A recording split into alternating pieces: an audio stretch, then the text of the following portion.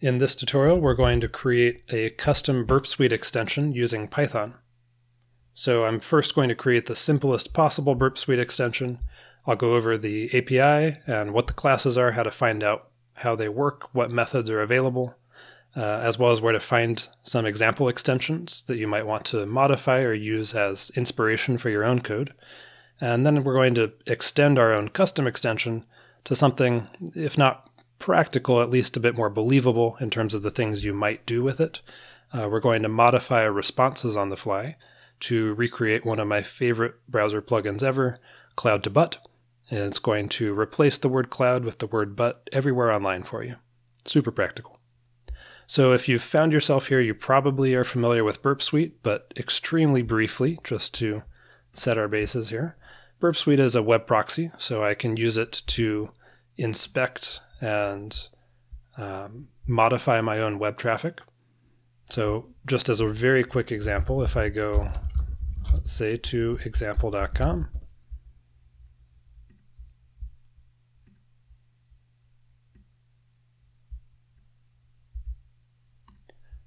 I can modify the response. So you can mess with outbound requests or inbound responses.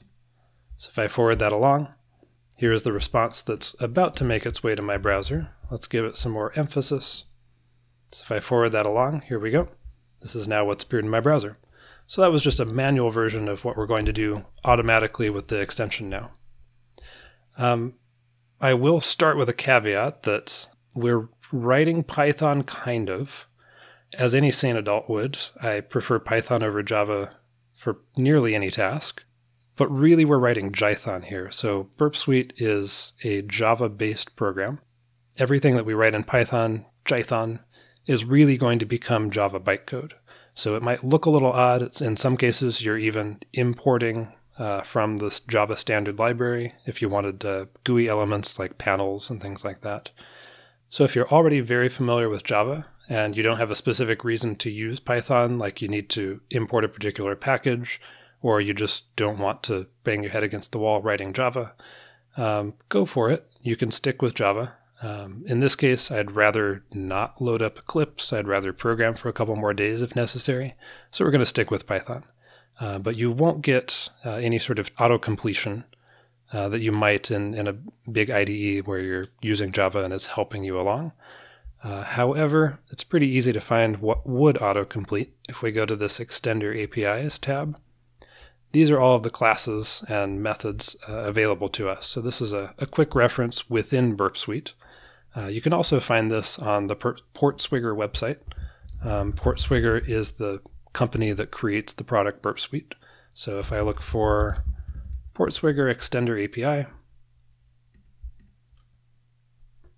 this is a slightly more readable version of the same thing here. Now we're going to load our extension in here. I have this from before. Let me remove that so we're starting fresh. We also have the BApp, the BApp store. These are extensions that Portswigger has already validated in some way. So we can sort by popularity and see what some common extensions do. You can also find the code for all of those on the Portswigger GitHub page. So if I go out to here, I can even choose Python, and this will show me all of the Python-based repositories that are mostly extensions for BurpSuite here that you can use for inspiration or copy-pasting. This won't show all of Portswigger's simple example libraries because those are all available in Java, Python, and Ruby, all the three possible options, and because Java is very verbose, GitHub will think that they're all in Java. But if I just search for example without selecting a language, you could see that this one is in Java, Python, and Ruby. So these are some really great ways if you need a specific example of how to do a certain thing with a certain tool to go ahead and get a head start that way. All right, let's get into writing the simplest possible Burp extension. So the first thing we're going to do is import iBurp extender. So everything that starts with an I, these are interfaces that we're going to be implementing. And you'll see a lot of common code here across any extension. So in this case, we have to have a class Burp extender that implements this iBurp extender interface. And within that, we need a method called register extender callbacks. So these callbacks will allow BurpSuite to plug back into our extension and know what to expect of us and tell us when something's happening so we can take action. So this right here is the simplest version.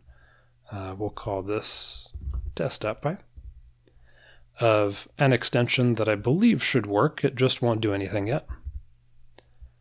Before we can load that up, we need to go to the Options subtab, and you can see Java, Python, Ruby. Within Python environment, I need to point this at the Jython jar so that we have that Jython interpreter available to us.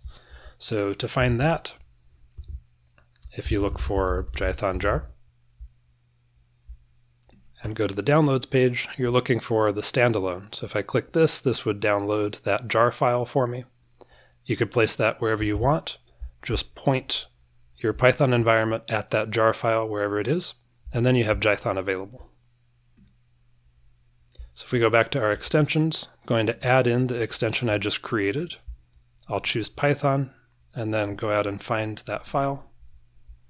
If I click next, this will load it in and check that it compiles correctly. So I don't have any errors and I don't have any output, and I don't really have anything, but it worked. So let's print some output just to have sort of the hello version world of hello world version of an extension. I'm going to add a couple other things that we won't need just yet, but you'll also tend to see some version of this in any Python extensions. So there are a number of helper methods we're going to use, and we want to be able to reference those in other methods of our class. Same with the callbacks. We just want to be able to easily reference those elsewhere. So these are just a couple helper utilities for that.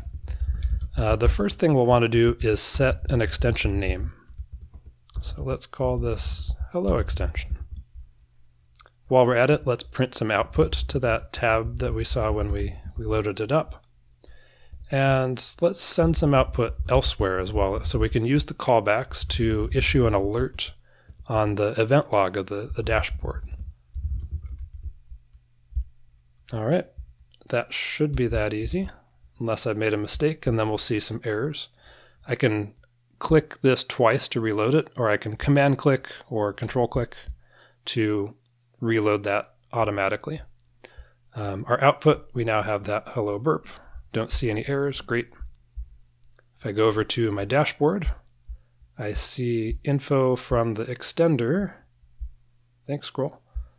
Hello extensions says hello alerts. Great. All right, let's do something more useful with that now. So we're going to use a few different interfaces here. We're, in this case, going to use the iHTTP listener. This will listen for any requests and any responses so that we can grab those when they happen and modify them. You can get an idea of what else is available here. So there's very similarly iProxy listener that will just listen on that proxy tool. In this case, if I go back and click on iHTTP listener, you'll see that it has this single process HTTP message that has an integer for what tool. So that means, is that coming from the intruder, the repeater, etc.? In this case, we don't care. It can come from any of those. A Boolean for message is request. If it's not a request, it's a response. And this iHTTP request response, which returns some sort of message. So let's take a look at what that is. And this one has a number of methods on it as well, like getResponse we'll be using, and then setResponse once we've modified it. You'll see that a lot of these take or give a byte array. So this is another quirk of working in Java. You have two options there. If you are running, say, a scan and you want to run hundreds or thousands of requests as quickly as possible, You can work with that byte array directly. It might get a little hairy looking though. So the other option is you turn all of that into a string as quickly as possible. Work with the strings or lists in Python, and then convert them back when you're ready to throw everything back to BurpSuite, which is not as efficient, but a lot more readable. While I'm here, we also have iExtension helpers. That was that _helpers that I called out to and saved. Going to use a couple things like analyze response that will return this response info object for us. But you can get an idea again, add parameter, a few other useful helper functions, build HTTP message, which we're going to use to put our response back together once we've modified it. All right. So if we want to implement this iHTTP listener, first we have to import it. Then we have to do two other things, and it's really important to get both of these. Otherwise, your code won't error out. It just won't do any of the expected things because those triggers won't happen. So we've imported it. We have to implement the interface as part of our class. And then we also have to register it. So let's do that, say, here. Callbacks.register HTTP listener of self. So that now gives us the ability to create our version of process HTTP message that we're now going to implement. So that had that tool integer, which we don't really need. We don't care what tool it's coming from. That message is a request Boolean and some sort of content. So first thing we could do is say if it's a request, if we wanted to modify just requests outbound, we would put our code in here. In this case, we just want to modify our responses, so we'll skip over the requests. I'm going to create a helper method here. So this, there's a lot of boilerplate code when it comes to these extensions, and so I'm going to take a little helper method that will pull out the information I need to get the headers and the body from that response, and then we can work with them. So let's write that first, and that will take in some sort of content. We get the response from that content. We saw that method on that whatever it was object. And then we need the actual data out of the response, so we can use one of those helper methods, analyze response, to grab that.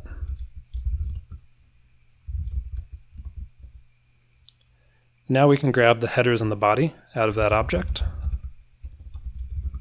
So we're going to use get headers, and we're going to turn this into a list for Python to work with. And then for the body, what we actually want to do, because we have that byte array, we need to use get body offset. So what this does, this says essentially return the index value for that byte array where the body starts. We want to skip over the header and just grab that body and turn that into a string that we can work with.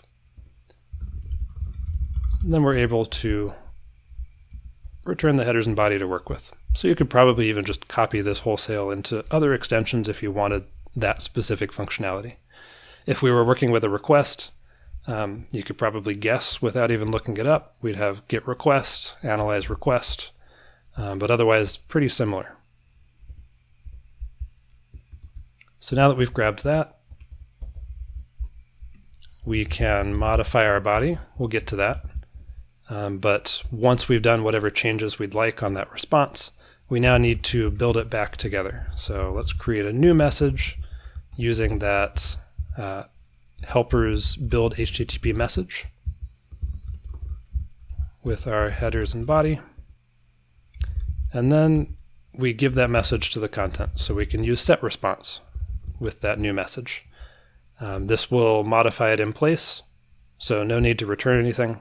We now have our new response. So we took apart our message into our header and body, and then we put it back together.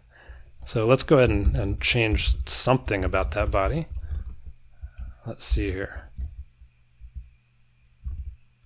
We have domain, so let's change domain to something else, to interweb location.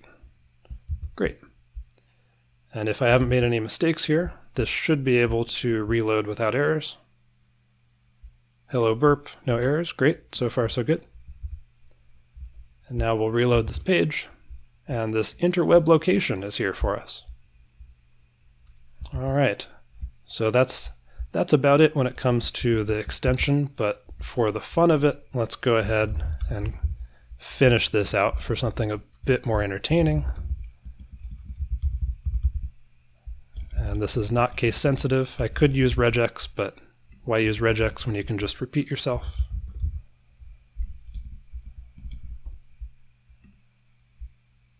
And that should do it. Great. Now let's go out and read the news. And hopefully our web experience will be greatly improved with this Burp extension.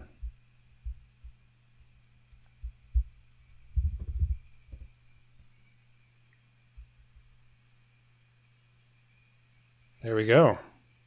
AWS uses metaverse-like game for butt training. What happened to performance engineering in my butt?